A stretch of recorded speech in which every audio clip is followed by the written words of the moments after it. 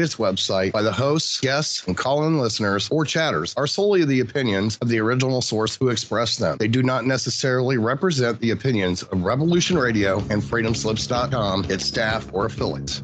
You're listening to Revolution Radio, freedomslips.com, 100% listener-supported radio, and now we return you to your host.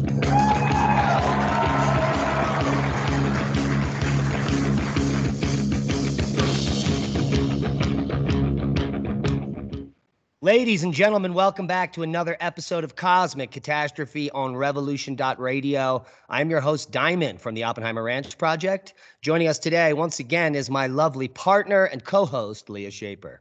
Hello. We have a great show planned for today. Now, we've never started a show where I said it's going to be a terrible show, so there is that. Well, that's good.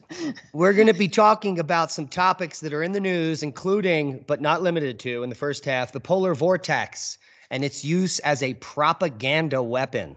So that'll be interesting because some of the headlines coming out are claiming that global warming causes cooling. Yeah, which is interesting in the sense that we do have a pretty big cold shift coming up, and it seems like this is all in anticipation of that. Yes, a good way to explain why it's so cold outside. Yes. You got to explain it before it happens, you know? Yeah, we'll talk about the actual science, which causes this effect when the polar vortex breaks in two, or sometimes the flow, the jet stream goes from zonal to meridional. This is all part of the concept of Rosby waves, which are moving all the weather around the Earth. So we'll talk about those. And we'll break it down. In the second half, we have a very interesting discussion that we're going to be discussing the Doug Vogt micronova concept and why the evidence they use to prove that theory is bunk. It's also the evidence that we're going to be showing you can also be used to debunk crustal slip, the Hapgood idea, or any of those other ideas. So we'll get to that in the second half. We'll break it down. We're going to talk about the coquinos that are in Florida. These are shell beds that have been deposited during the last ice age. We'll talk about what they are and that they are not evidence of a giant tsunami. Because I don't know if you know, a tsunami is not going to deposit a micro shell bed on Florida. It's going to wash it across. Yeah. Yeah. But that's the beginning of their problems. The dating of all the frozen mammoths, none of them line up within any date that's 12,800 years ago. They're all much older. And these coquinos are much older as well. And then we'll also talk about the deep submarine canyon problem. And in fact, there is no problem. So we'll get all that. So are you ready? Buckle up, Buttercup. I'm ready. All right, let's talk about the global warming idea to begin with here. Let me know if you can see the screen. Yes. So there's a very cold plume of air that's going to be coming down from Canada in the next week or so. The models are so far out that there is no clear consensus of where this plume is going to go, but it's definitely going to be near Western Canada somewhere with temperatures in Fahrenheit of 50 degrees below zero. Yeah. That's very cold. Well, and even the conservative models would sort of push a lot of things towards minus 30, which obviously is also very cold. And so the headlines prior to the weather event that are around the globe now are similar to this one, albeit this one is over a decade old, that global warming may trigger cooling.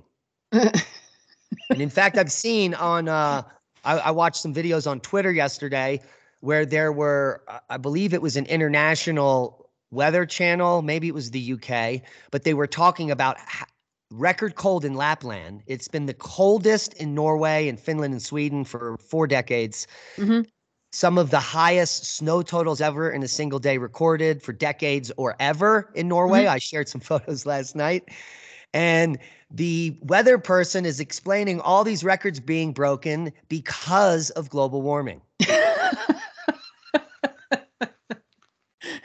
It's so ridiculous.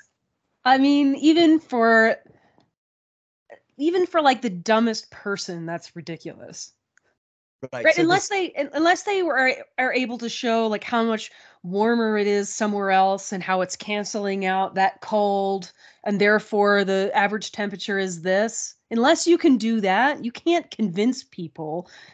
Maybe you can. I don't know. I mean, People do seem to be getting dumber, but they're more gullible. Well, and the same reasoning now is the same as it was 10 or 12 years ago. Arctic melting can lead to cooler temperatures and increased snowfall in lower latitudes.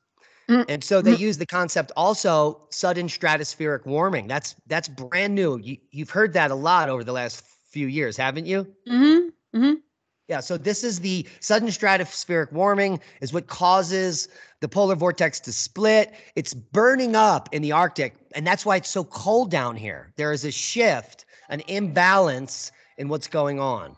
Except that that's not even what the data shows. There's no data that shows that it's burning up in the Arctic. That doesn't exist. Well, depending on where you look in the Arctic, you can find it warming. These sudden stratospheric warming events are up in the stratosphere, which are not on the surface of the Arctic, which is where the ice is and where it's cold. And so I wanted to bring up some facts about the Arctic. The Arctic ice has been low, some of the lowest amounts recently. And you can see here, what we're looking at here is Arctic sea ice minimum. So if you want to see these graphics, you got to rewatch the podcast over at Magnetic Reversal News later tonight, 8 p.m. But this is coming from the NSIDC and the OSI. These are the two #1 Arctic data sets. And you could see the lowest Arctic ice ever recorded in recent history. And I say recent because they don't show the data from the 70s, and we don't have much data prior to that. Yeah. They have one low date here, and it's in 2012. That was the Arctic sea ice low. Since then, take a look in general. It's been basically the same with just up and down since 2007. Yeah, it's like a flat trend. So yeah, but take a look at the right side of the graph. It is off the charts because the Arctic sea ice minimum this month is the highest in 20 years. Yeah. Yeah, it's off the graph to the vertical. Yeah. Yeah. And so there's no Arctic ice reduction. There is no Arctic ice nightmare. The Al Gore hypothesis of no Arctic ice in the summer is impossible, especially now that the data has left the graph since 2007. Well, also, I mean, Al Gore's prediction, right, is that the Arctic would have been ice-free by 2014, 10 years ago. Clearly that's not true. So the same exact things that are happening today that they're blaming on global warming, back in the 70s, they were blaming on a new ice age. Yeah. And so you can see here the graph of the breakdown of the jet stream where it gets wavy. And they were showing that Arctic cold is now going to go all the way down towards Florida and Mexico. And the ice age is going to begin up in Canada. And this is just the beginning. But the problem was that there was a very weak solar cycle in the 70s, which is very similar to what we're experiencing now. And it is the weak sun that breaks down the jet stream, not global warming, not CO2, not plant food, certainly. And the same propaganda they were using in the 70s for a cooling world is the same propaganda they're using now for a warming world. You know, it's really interesting when you read through that article you were just showing from, I think that was from 76. When you look at the details of the article, it's interesting to see that some of the details in their theory, they take the same details and then reverse the conclusion. It's as if the current globalist proponents of global warming went back and read this article and said, okay, how can we use some of the science and turn it into something else? Because here's the impression I get when I read the articles from the 70s. I get the impression that, like, they weren't totally wrong, right? It was actually cooling. Where they went wrong was in the extremity of what was happening. Like, they're talking about this going into another ice age, which obviously wasn't the case, right? We know more now about grand solar minimums and which ones are bigger than others. And you know, we can see that there's a larger cycle where we'll have solar minimums, but it doesn't mean grand solar minimum. But there is a larger pattern of grand solar minimums. And maybe we didn't know that at that point. Maybe there was also a reason to scare people in this time frame. I'm not really sure. Right. But what's interesting here, if you look at the bottom square, here I'm looking at the study that was released in the 1970s, remember, by NOAA. notes that the amount of sunshine reaching the ground in the continental U.S. diminished by 1.3% between 1964 and 72. Yeah. Which caused the cooling. The sun. The sun. They knew the sun caused. I mean, it's insane. Right. I mean, that's where I'm saying it's like they're not completely wrong in the 70s. It just wasn't as bad as it was being portrayed. Whether that was the misportrayal, whether that was due to other motivations or honest error, I don't know. But like, yeah, it was getting cooler. And, you and I talked about this recently, how like in the 80s, for example, we had tons of snow in the Northeast, which is something that we haven't really seen since. And that's a product of a cooling planet due to changes in our sun and our interaction with our sun. Yeah, so in the early 80s, that was like we were coming out of this weak solar cycle, which lasted for 2 decades. It was the full solar cycle was weak, and then the minimum was weak. So it lasted quite some time. Yeah. And here you can see August 21st, 2023. This is coming from UCLA, stratospheric cooling, the concerning flip side of global warming. It's so confusing that no one could even make sense of any of the science if they tried to. This article cracks me up, right? This is supposedly based on a study, and it's complete hogwash, even just from reading the summary, this article about the research, right? Like, okay, they talk about what they're talking about is that the upper stratosphere doesn't really how do I summarize this? Help me out here. The upper stratosphere makes it easier to pick out the human effect on climate. But at the same time, in the same breath, they acknowledge that up until, I don't know exactly what the date is, but this researcher, Benjamin Santer at UCLA, he talks about how there was a long period of time where satellite data wasn't even able to give us the data for the upper stratosphere. We could only get 15 miles up, not 30 miles up. And then they make these claims like, we see that natural variations could only cause this amount of cooling versus human activity. Well, if we weren't able to study the upper stratosphere during the critical period of human global warming, because they're talking about a 30-year period between 1986 and 2022. So how do they know what part of the cooling could only be the result of natural effects and not humans? How do they know that? If we couldn't study this, then how could we possibly know that? They don't, and they're so bold. They go out on the limb here and they say that the temperature changes in the stratosphere are 12 to 15 times greater than what could have been caused by nature based on nothing. Exactly. Right. Like how can you make that determination if you couldn't even study that stratosphere? Like this says, the new research shows that from 1986 to 2022, the human-produced greenhouse gases that caused warming of the Earth's surface and the troposphere also led to a mean cooling of about 1.8 to 2.2 degrees Celsius in the middle and upper stratosphere globally. In contrast, global mean stratospheric temperature changes caused by natural variations were no larger than about 0.15 degrees Celsius over the same period. How do you know that? I mean, meanwhile, they're like, the hypothesis of global warming, right, is that we've been warming since industrialization. So let's say since 1880, and they reference that here, that we've warmed by 1.1 C. Well, we certainly didn't have satellites in 1880 to study the upper stratosphere and know what the temperature changes would have been. So what the hell are they talking about? Yeah, this is a global warming funding paper that you get money by producing a result. In this case, global warming causes global cooling in the stratosphere, and it's your fault. That's all the paper says. It's not really based on any science. It's a propaganda piece. Well, and part of what they say here too, right, is that it's like the greenhouse gases are trapping the heat in the troposphere, in the lower part of the atmosphere.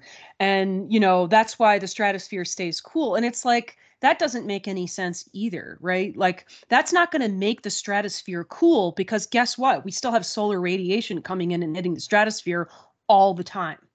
So it doesn't make sense in any way, shape, or form.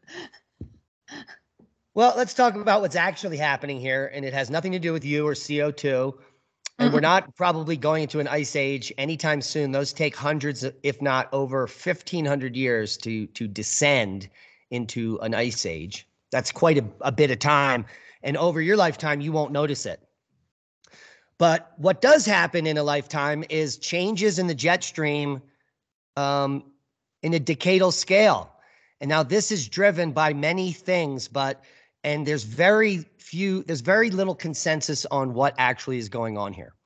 Now, the process itself of Rosby waves has been used to describe these intricate patterns. It's a great video. Let's just blow this up while we're talking. The intricate patterns of weather moving around the Earth due to high and low pressure systems determine these patterns, and they call them Rosby waves. If you go look into the literature on what causes these Rosby waves to change direction and position, they give you some gobbledygook about topography and blah, blah, blah. But Rosby waves can occur anywhere at any time. They're not controlled by topography. So there's instances of them being everywhere on the planet at any given time.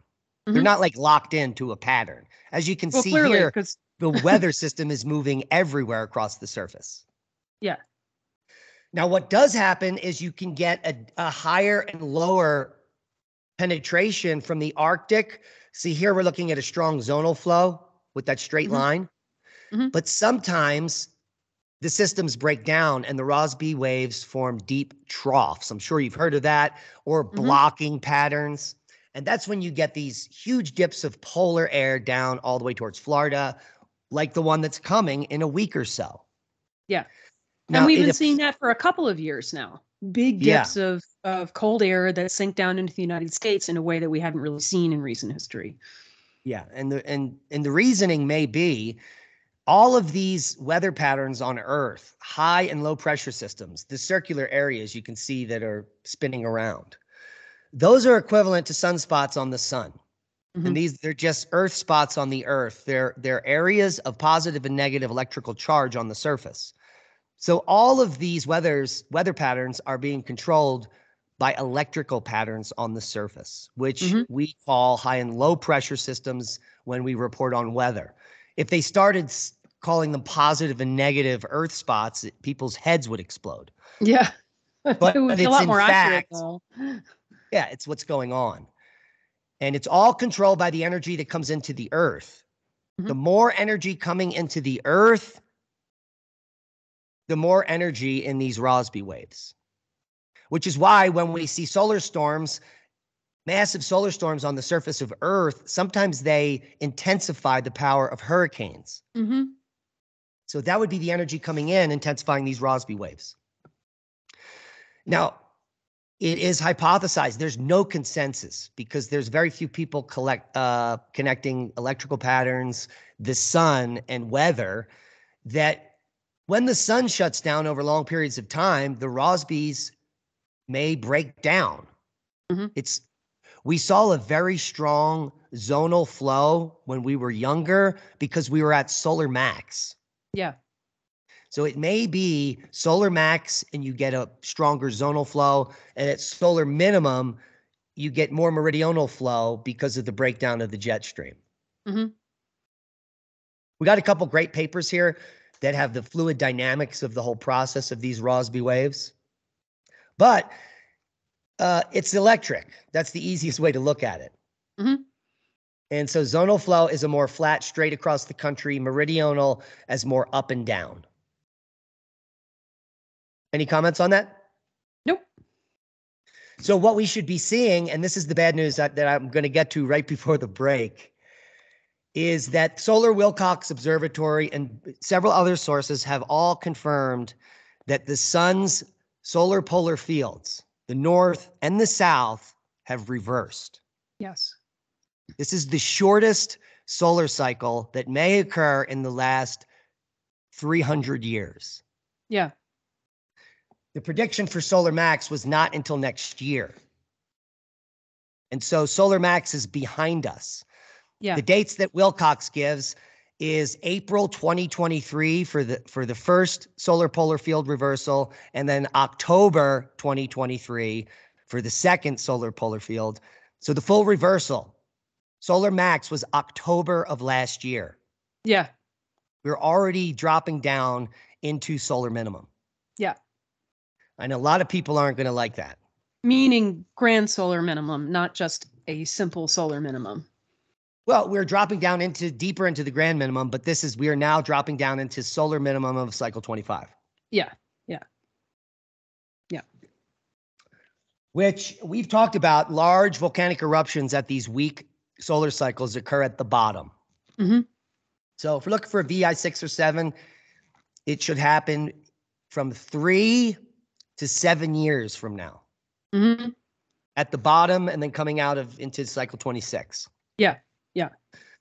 So that's a good prep.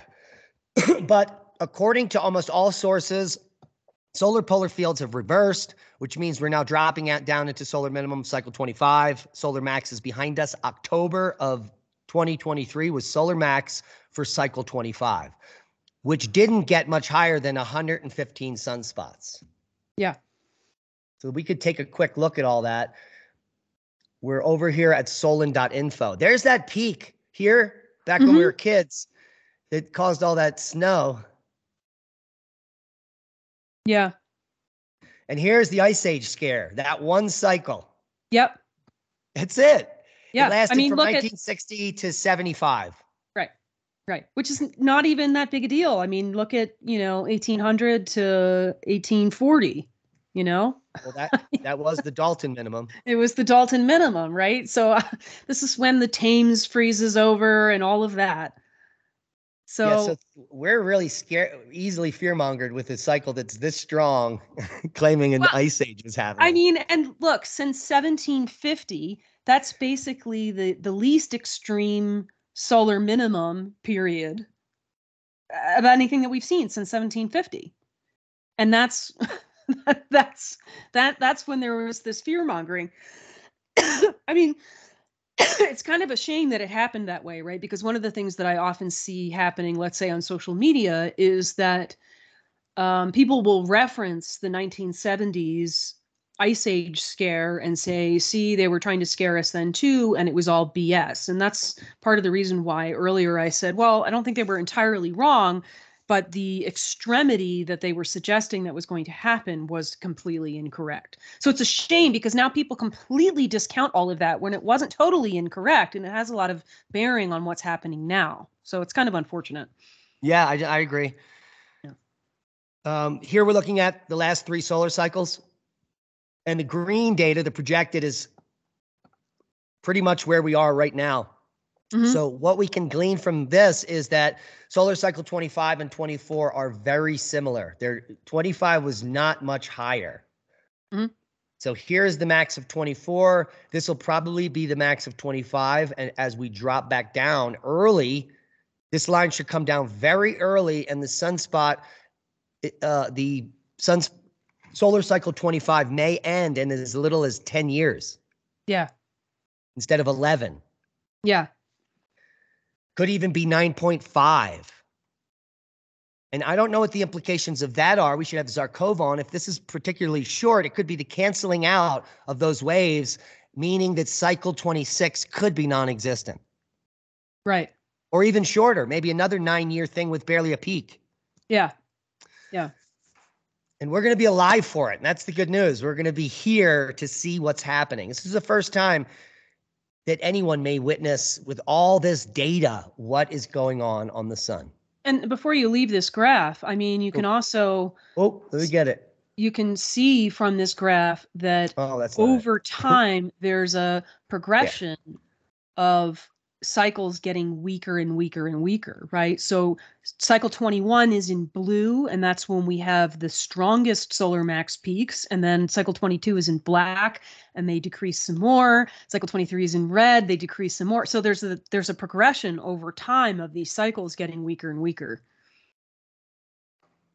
And here what we're looking at is the weakest solar cycles going back into the 1800s. The 5 weakest, and there is our current solar cycle still coming in top 3. Yeah. Top 3 weakest since the Dalton minimum. So it can get worse. It can get much worse. And we may, in fact, I think, have a cycle that comes in way down here for cycle 26. Yeah. I'm going to predict 75 sunspot max for 26. That's pretty extreme. It's an extreme. But many people think that grand solar minimum means no sunspots. No, that's clearly not the case. Right. I mean, some, just very few. I mean, the sun doesn't completely stop functioning. You know, we use the word shutdown, but it's not a complete shutdown. Yes. And even a lessening of solar activity over a period of decades, that can weaken our magnetic field here on Earth. Yes. And clearly that's already happened. Yeah. We are currently in a magnetic excursion. The field has been weakening for hundreds of years. It's certainly not because of this grand minimum that the field is weakening. Yeah. Yeah. People need to understand that. It's interesting. I was thinking earlier when you mentioned, that we should be looking for larger volcanoes. I was just getting this instinctual push on the idea of that there's something about how when the magnetosphere weakens that it's like almost taking the pressure off that's allowing those volcanic eruptions to happen.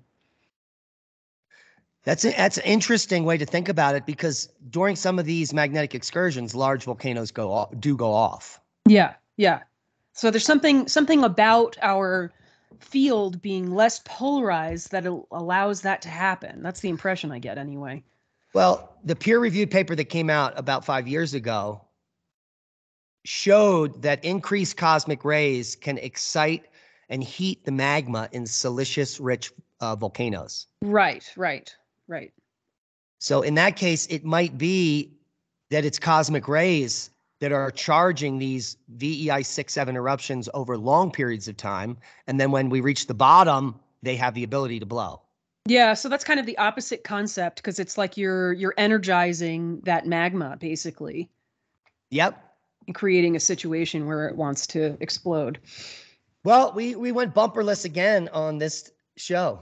Yes, we did. Look at that. I didn't even notice.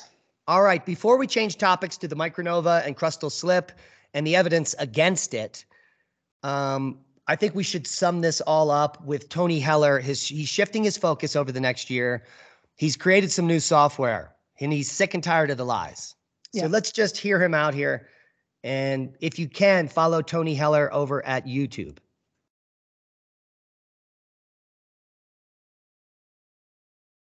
I don't have any sound.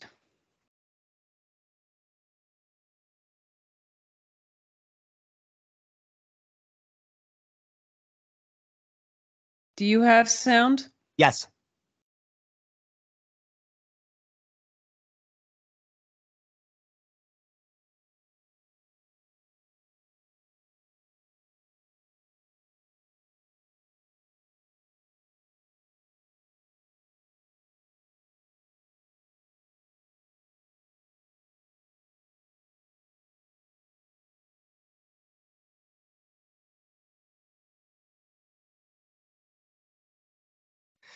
So what his graph's showing here is that the temperature typically corresponds to the solar cycles. Here, the temperature peaking in 1998 in Costa Rica. But in all the adjusted graphs coming from NASA and NOAA over the last 2 decades, they all went from cooling trends like this one to warming trends. And this is called raw data, which shows cooling. And all of the data in the last 2 decades now is adjusted. Mm-hmm. And this is what adjusted data. This is the same data set, adjusted. What they did was they eliminated the warmest part here completely. They just took away the data. This is the warmest data, and they remove it, and it goes from cooling to warming. Yeah. So Tony Heller is sick of the fraud, and you should be too. Yeah. You can also find Tony Heller on Twitter, and he's got a lot of, or X, I should say, he's got a lot of great posts on there illustrating the lies and the data manipulation. Very much worth following. And his website is realclimatescience.com. Okay, rolling over to the second half of the show. We don't have much time, and there's so much awesome information here I want to share. That is not what I want to share, and I think I might have erased the paper. Uh-oh. Uh-oh. Yeah. So I did have a paper up here, the Doug Vogt paper, and you don't probably have a copy of it. Darn it.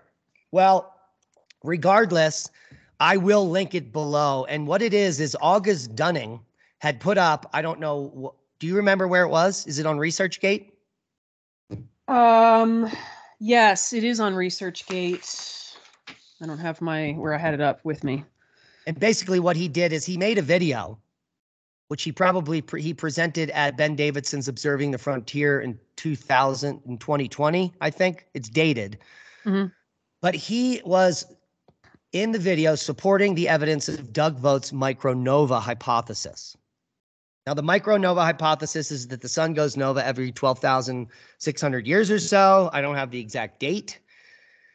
And during that, right before that process, the magnetic field on Earth flips, it goes to zero, and the Earth stops spinning, which causes the oceans to wash over the world. And then the sun fries everything on the surface. For 18 days or something like that. It's crazy. Right. Now, some of the evidence that August Dunning uses is coquina. The coquina beds in Florida. Now, coquina is a sedimentary rock composed either wholly or almost entirely of transported, abraded, and mechanically sorted fragments of mollusks, trilobites, and brachiopods, or other invertebrates. So it's literally a sedimentary rock of animal shells. Not many sediments. The sediments are the shells. Yeah. Sometimes it's called a shell lag deposit because it's a deposit of all shells. And they're typically deposited when a high tide pushes in a shell lag, and then the tide goes back out and leaves the pile there. There you got the lag. It's like exactly what you see on the beach, like during a normal tide, right? You have waves coming up and it leaves a line of debris from the ocean. Right. But now these lags are different because they are extensive and they move laterally. So it's not just a thin line like a beach. Mm-hmm. They're on the surface. So they're found inland in Florida. Mm-hmm. And they're all 12,800 years or older, dating all the way back to about 2 million, the entire length of the Ice Age, when the sea level was much lower. Mm-hmm. And the fauna contained in these, take a guess. Is it oceanic, do you think? Or is it estuary? I don't know. It's estuary because the sea level is nowhere near. It's 300 feet lower. Yeah. So these are bay deposits on the center of Florida. Florida is still connected to the ocean somehow in the estuaries. And periodically, these deposits are being, during storms, are being deposited and then preserved. So it is a storm deposit, but in August Dunning's video, he uses it as proof of the ocean washing over Florida. I don't even see the connection. Like, that doesn't make any sense.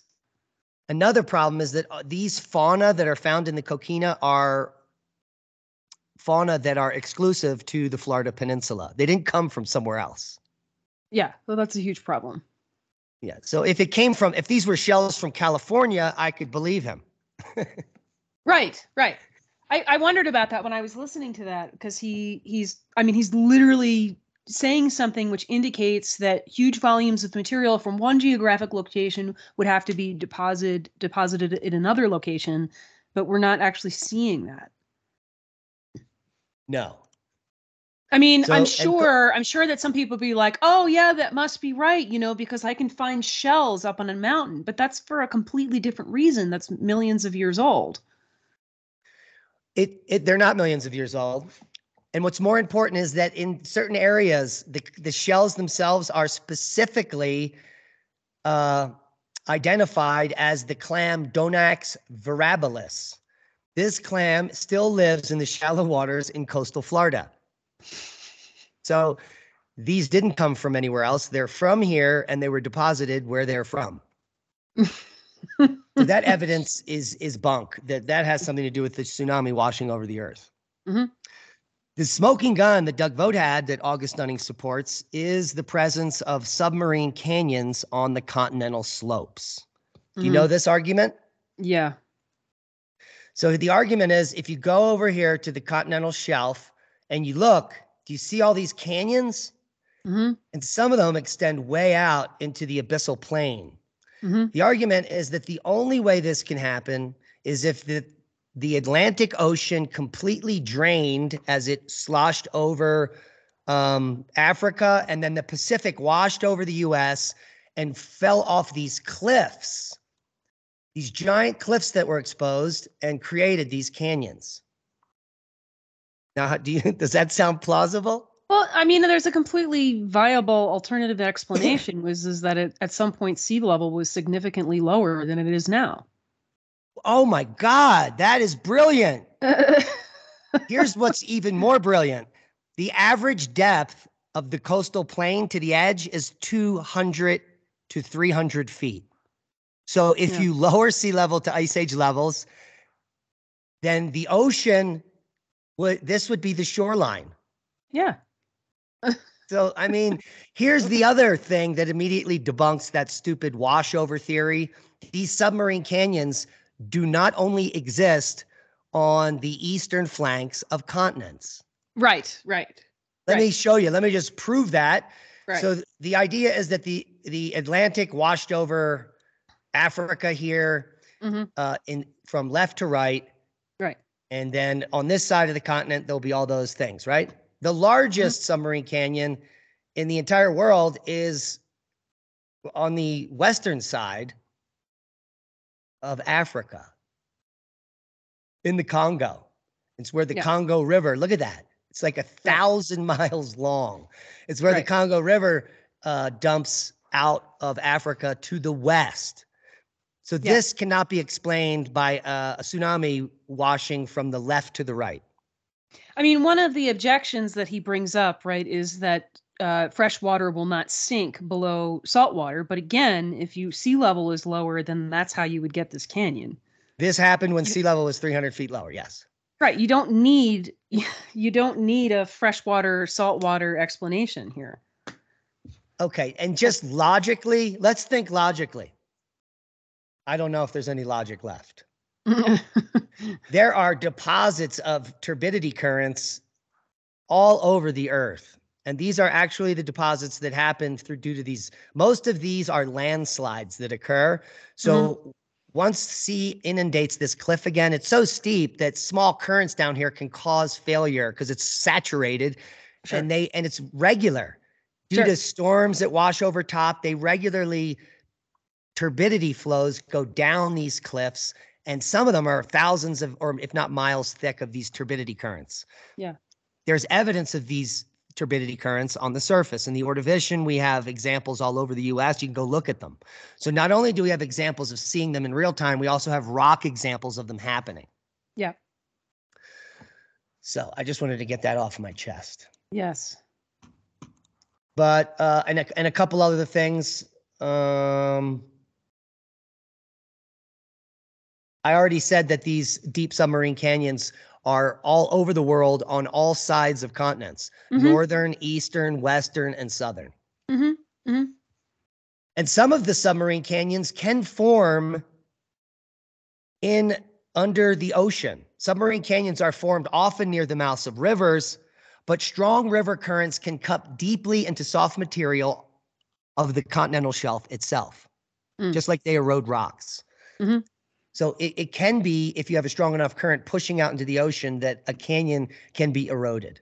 There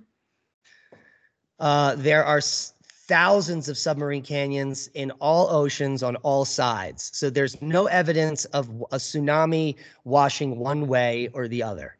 Yeah. Okay, let's move over to the burning of the surface. Yeah, I love this one. So August uses Brian Forster, and I'm sure if you ask Brian Forster about the burn marks on the colossi of Menon, he wouldn't say micronova.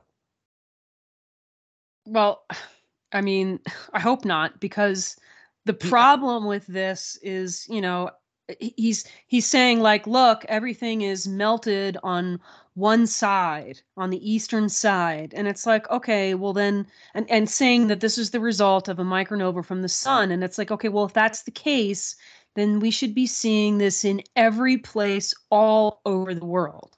Boom. Which is not what we're seeing. It's very simple. Like, and I'm not saying that something catastrophic didn't happen here. I mean, there is evidence of something catastrophic happening at some of these sites, right? You see like broken stones everywhere, or you do see these sort of melted, what are these, quartzite? Is that right? Yeah. Melted quartzites, etc. But yeah.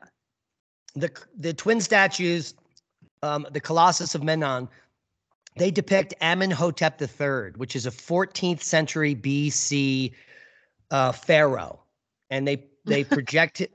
They show him in a seated position. So these were carved 3,500 years ago. Yeah. So they're old. Now, they're also broken apart, and there's evidence in the area that lots of stuff is broken apart. Yeah. And you're aware of that, correct? Yes, that's what I was just mentioning. Yeah. So they have stood since 1350 BC, were well known to the Greeks and the Romans, who scribed. The entire statues are covered in graffiti. Now, what I find interesting is that, where was it? I just thought I had it up here. Jesus Christmas. They were affected by earthquakes here. Soon after the construction, the temple of this area, the temples were destroyed by an earthquake. There's historical evidence. Recently dated by the Armenian Institute of Seismology to 1200 BC, which left only the two huge colossi at the entrance of the building standing. So that's the first earthquake. Colossi are probably cracked up at this point. But the whole temple has collapsed in 1200 BC. They were then further destroyed by another earthquake in 27 BC, after they were then partially reconstructed by the Roman authorities.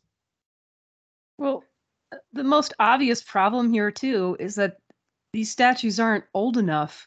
If the theory is correct, which I don't think it is, that we're experiencing a micronova from the sun every 12,000 years, these statues are not old enough to be affected by that, because the claim is that we're up for another one in 2046. Yeah, here's what's more interesting. The 1200 BC earthquake opened up huge chasms in the ground here. So it's a big earthquake. Yeah. And many of the giant statues got buried. And some of them are in pristine condition, not burnt, and they have been excavated. I mean, to say that these were burnt by a micronova, you have to say that the micronova happened sometime way more recently than 12,000 years ago. Yeah, in the last 3,000 years. That's a ridiculous oversight. Like, I find that to be extremely disingenuous and dishonest. Like, you want to suggest that August doesn't know the dates of these statues? Or he's too lazy to go find out? Or doesn't believe it? That's possible. I considered that. But based on what? It's so well documented in the historical data. They know it's Amenhotep III. They know the date it was built. They know the date the temple was destroyed. Right. They didn't make that up. Right. It's not like this is from it's not like this is from like the old kingdom that we don't really know anything about, you know? Right. Let's go on to being less critical, more critical thinking, and more genuineness. What we know about tsunamis today suggests that even a small tsunami, like the one that we call a large tsunami in Indonesia, results in complete destruction of everything on the surface and the death of everyone. If you're in the path of it. You're referring to the, what was that, 2010, 2012, the Indonesia tsunami, Christmas? Yeah. But like, I think 1 million people died. Anyone that was in the path is dead. That was and here's some examples. So everyone dies in a tsunami, a small one from an earthquake. Yeah. If we're talking about a tsunami because the earth stops spinning, nothing will survive on the surface of the earth. Yep. How could anything survive if a mile of salt water is over top of you for hours?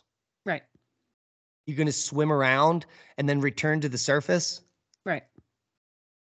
So just thinking about what a mega tsunami means, if the Earth were to stop spinning, nothing on Earth would survive. Not only that, all of the fertile land would be saturated with salts, and every plant and every insect would die. Yeah. The Earth would be sterile. Yeah. Well, and then what about... But that's not brought up. There would be deposits everywhere, over every square foot of every continent, and of this catastrophic event. Yes. There's none. What you would see is a stratigraphic layer indicating that this occurred, right? And that doesn't exist.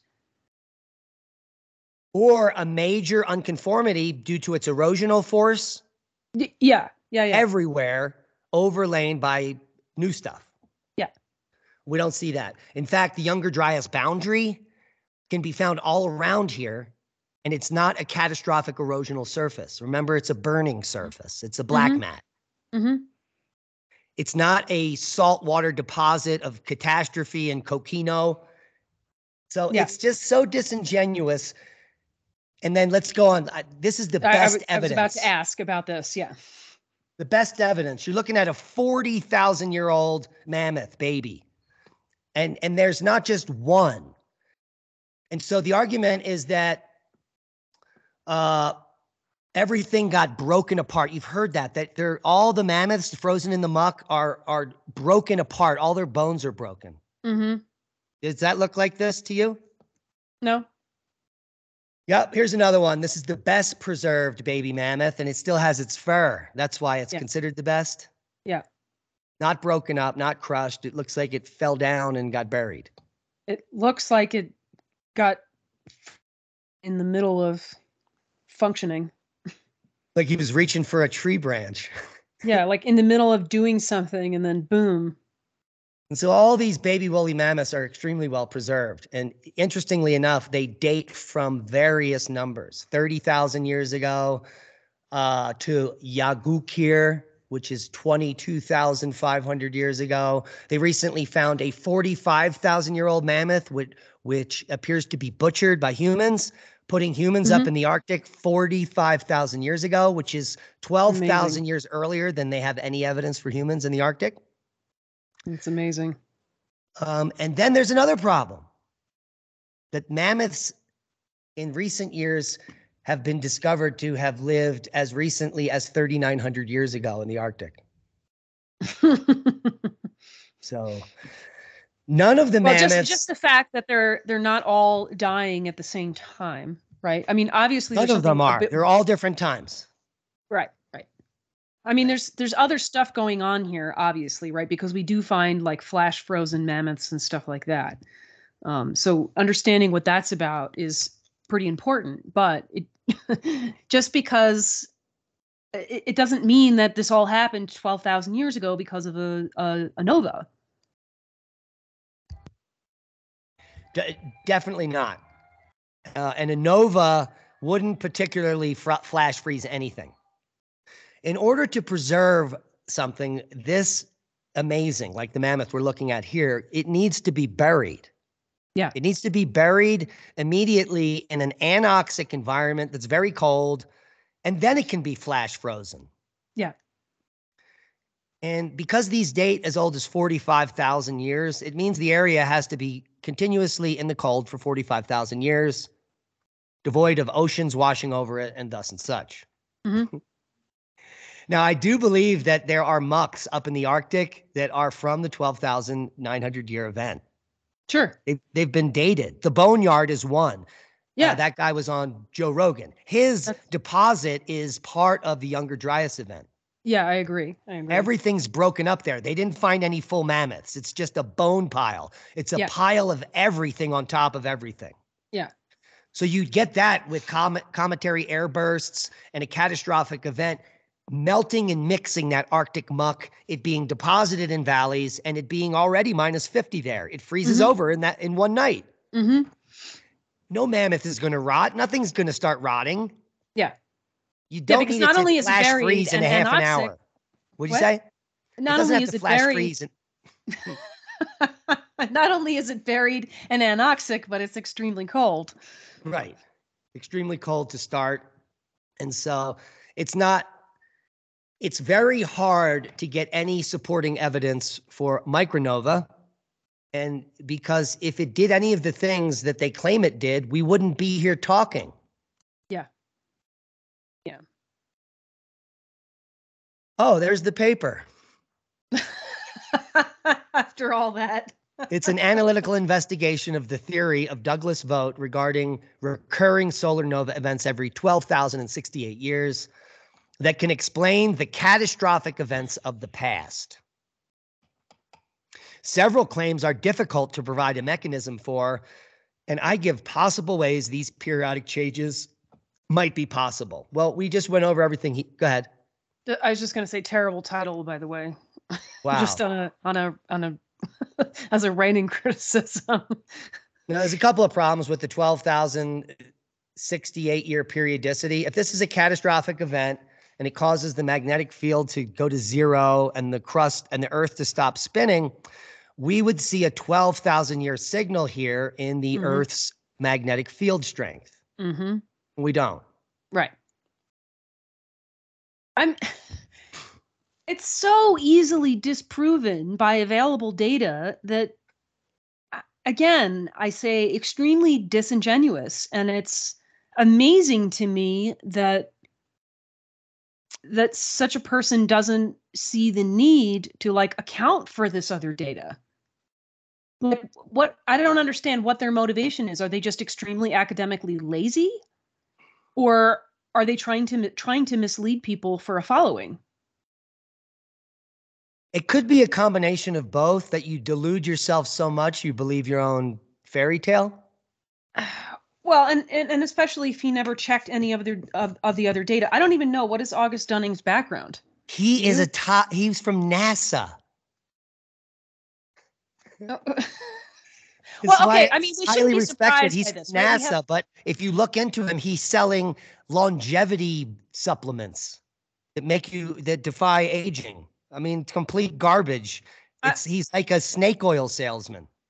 I mean, maybe I shouldn't be surprised by this, right? Because it's really no different. Just a circle here, right? It's really no different than a modern day, global warming scientist who either hasn't bothered to look at the real data about temperatures over the long term and ice in the Arctic and the Antarctic and all of that, or they're just purposely ignoring it because the money for research is in global warming conclusions. So it's one or the other, and it's extremely disingenuous and irresponsible either way. Yeah, but I mean, the fact that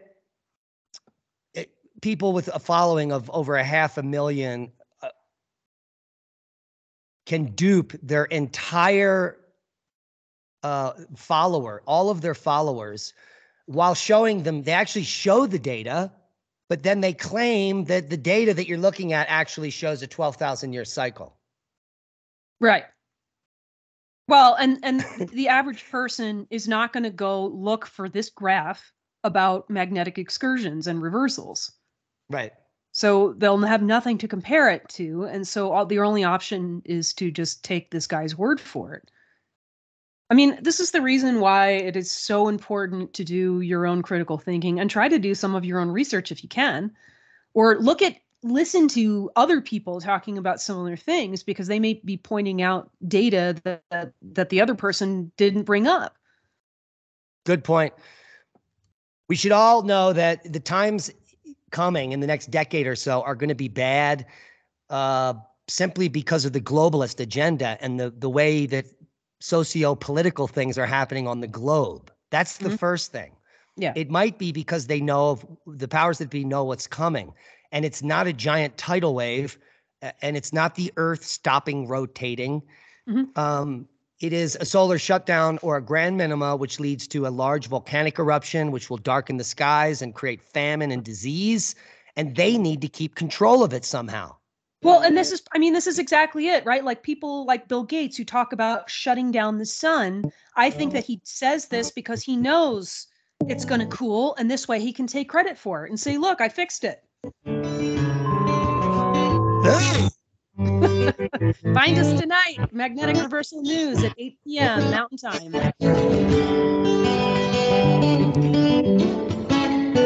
Listen to Revolution Radio at freedomslips.com. And we'll be right back after this message.